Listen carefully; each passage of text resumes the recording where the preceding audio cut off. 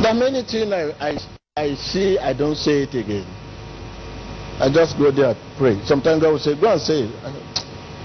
This now is affecting me, my relationship.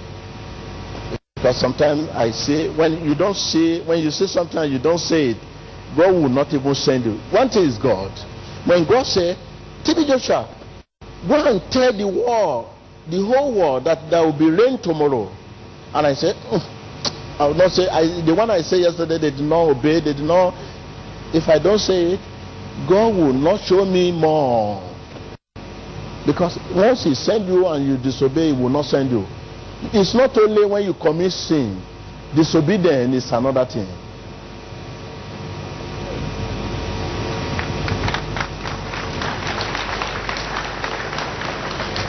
You know, many of you are dreamers, visionaries. When you sleep, you dream. Sometimes when you sit down, something will speak to your heart that something is about to happen, but you will not talk. The more you are not taught, the more that gift die.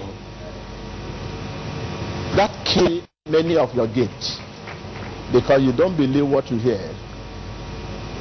And sometimes you sit down, something will speak to your heart. Hey, this is what to happen. Before you know it happen, you begin to say, I know this thing want to happen. I dream of this. I see this vision. When I was sleeping, I see the vision. But at the end of the day, you did not say it. You are killing that gift of God in your life. It will come to a stage you will not even see, you will not even dream at all.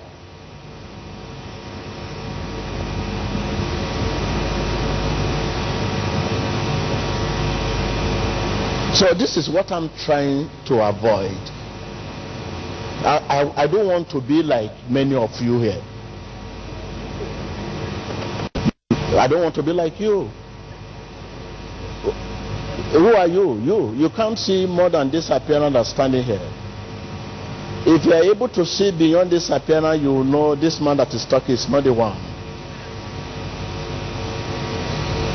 You know he's not the one talking.